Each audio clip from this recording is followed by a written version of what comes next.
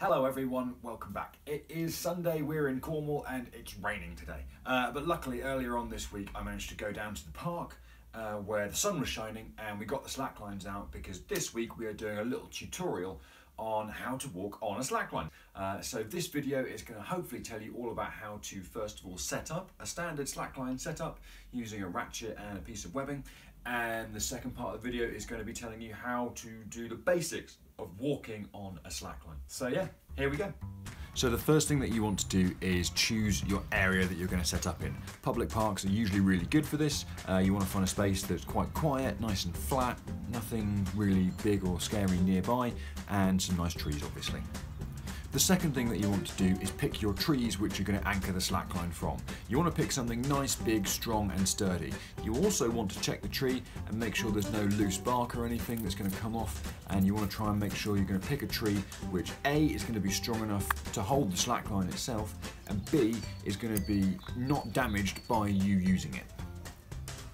Speaking of damaging trees, the first thing that you want to do when you come to actually setting up is to put on some tree protection. Now this is just little strips of carpet which we usually use bungee cords, as you can see, to hold in place, and what this does is it just protects the tree from any abrasion from your slackline. It also protects the slackline from anything rough that's on your tree, and it also sends a message to anyone nearby that you're a responsible slackliner who cares about the environment and wants the trees to survive. Okay, once you've got your tree protection on, then you need your ratchet and your sling. Now usually ratchets come in packs from companies like Maverick with a sling already attached to them.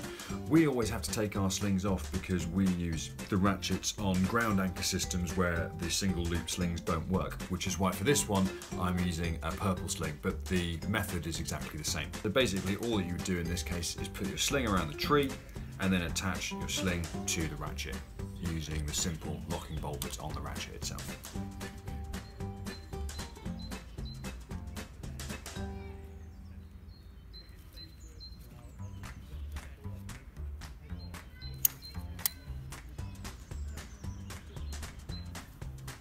The next thing that you obviously want to do is go to your other tree and attach the slackline to it. You can either attach it using another sling, or if your ratchet has already got a loop on it, then you can just go around the tree.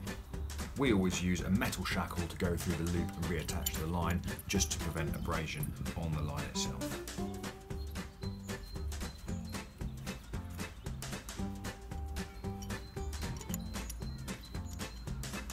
This is the important bit, which is that when you put the line through the shackle, you want to fold it in half and put a twist in it so that when it comes out of the shackle, it comes out nice and flat, and you've got a nice flat slack line that you can walk on. Now that you've done that, all you've got to do is take the other end of the line back to where the ratchet is and then find the end of the slack line itself.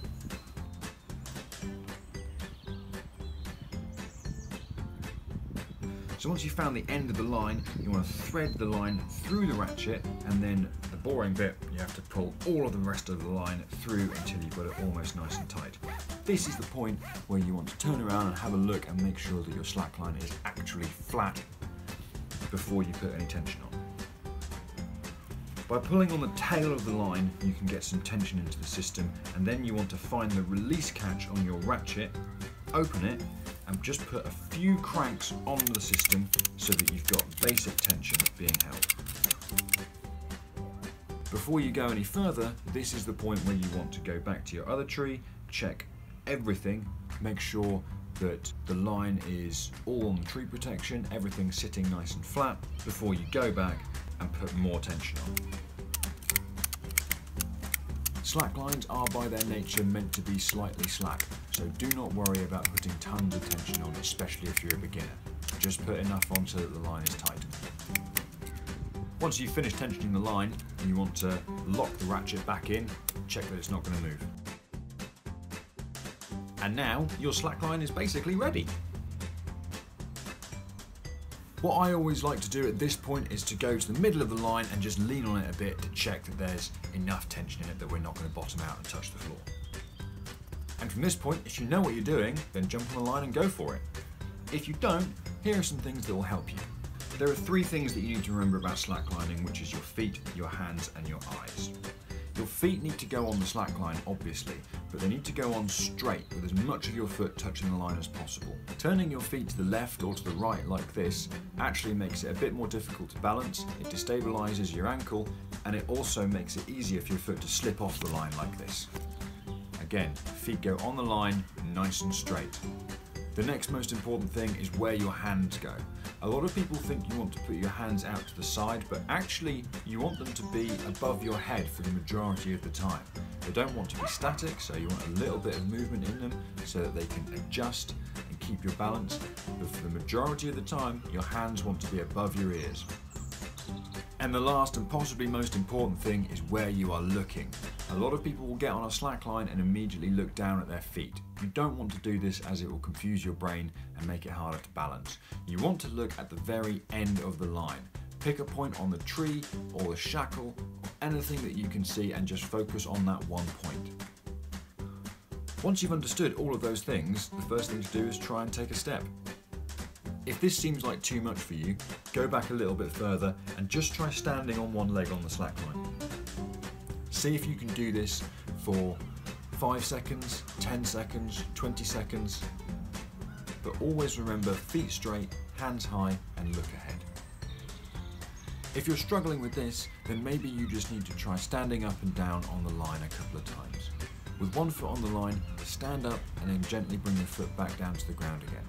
Swap your legs over to try and find which of your feet is the stronger one on this. Repeat this until you feel more comfortable standing on the line.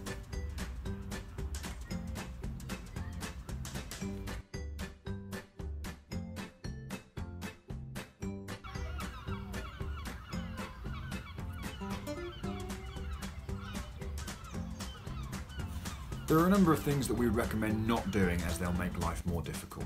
A lot of beginners will end up leaning forwards quite a lot. This doesn't help your balance in the slightest and makes you look quite strange, so we'd recommend not doing this. Another thing that we see a lot with beginners is people bending their legs excessively. Again, this doesn't really seem to help with the balance at all, and it will probably just damage your knees in the end. Also, you look quite weird doing it. The number one thing you definitely don't want to try doing is running. Momentum will not help you and falling off hurts. Similarly, jumping on a slackline can be fun, but don't try this until you've actually learnt the basics. Just remember, hands high, feet straight, look ahead.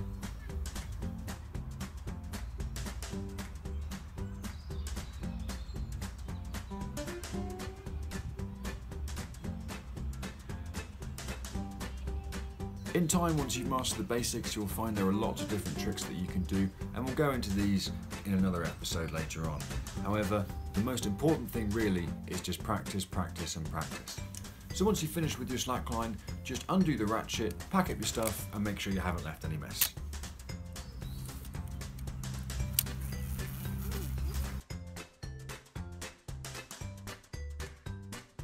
So that is my basic how to slackline tutorial. Next time I think what we're going to do is a tutorial on some of the basic tricks that you saw in this video, and after that we might even do some long lining, water lining, how to set up primitive systems and some other things like that. Apart from that, I really hope you guys have enjoyed this. Please subscribe, any questions ask us in the comments, and we look forward to seeing you soon. Take care, bye bye.